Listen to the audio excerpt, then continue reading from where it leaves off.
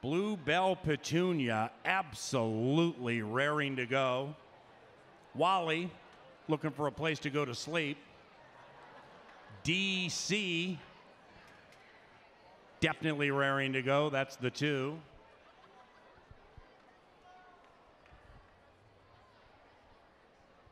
Heat number one.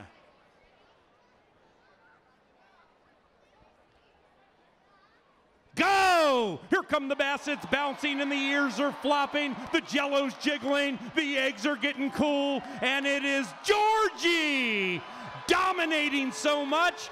Georgie knocked over Janelle Sawatsky, the owner. What an impressive performance by Georgie. Holy cow. Straight and strong. Might be a track record for Basset Hounds on the turf. Winston was chugging along in second for a second, but Georgie's performance was so breathtaking we all stopped looking at second. Look at Georgie, just straight and strong, the bookenders. Holy cow. What you gonna do, number two? Oh, yeah. Following races 5 and 7. Owners in their spots. Go! Here come the Basset Hounds, and on the outside, Rufus came out very nicely, and so did Gertie, but Rufus has been usurped, and Jelly Bean, so sweet, got it by a snout.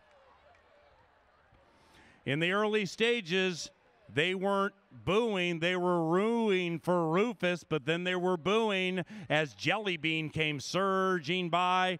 Gertie fired nicely, but here comes Jelly Bean with a late stride, wanting the prize desperately. Second is Rufus.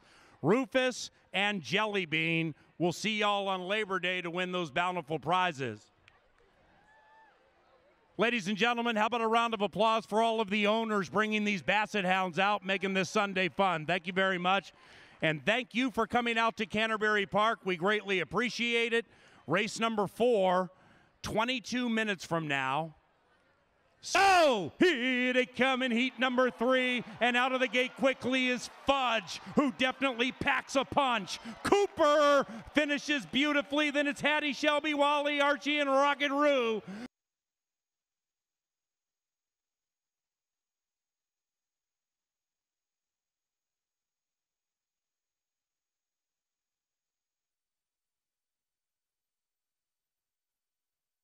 Go! Here comes Dolly, giving her absolute best. Oh, she's in last.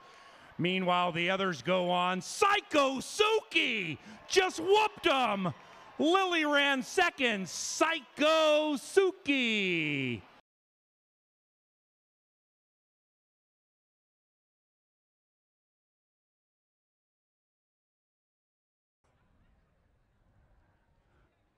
Butter laying on the turf. Go! Here they come in a high five, heat 5. Oh, Butter was laying on the turf, but you talk about Butter being smooth. Holy cow. Butter annihilated them. Second, oh! Lucy had second, but was usurped by Opie right at the end. Butter was laying on the turf, doing nothing, and then the word go was said, and Butter just set a Canterbury record for the fastest Basset Hound time on the turf in the history of this racetrack, Butter. Look at the 4. Second, right? See you Labor Day? Nope. Opie with style points for second, leaping over the flags. Once again, ladies and gentlemen, a nice warm round of applause for these owners for bringing the Basset Hounds out to Canterbury, giving these kids some fun as Butter strides so smoothly into Labor Day.